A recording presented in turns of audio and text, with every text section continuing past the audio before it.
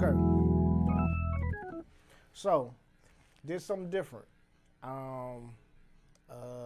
There was another guy that came in and did the piano tutorial on this tune by the name of David Cartwright. And so what I wanted to do was actually do something that actually showcased the organ and piano pretty much playing together.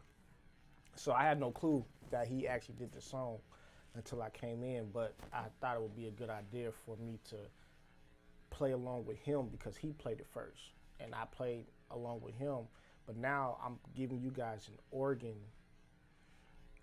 perspective on coming behind a piano player, and then I'll go back and I'll even show you some little organ things that you can do if you're just playing it by yourself. So the song is in E.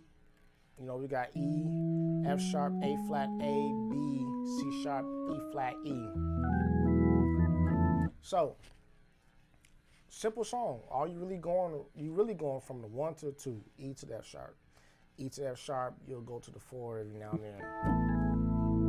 So there's a couple of changes that he did, and because I wasn't here when he did it, I had to be quick and listen for a melody line and just flow with it.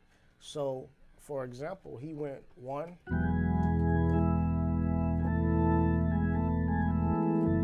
he went to 2, D went diminished,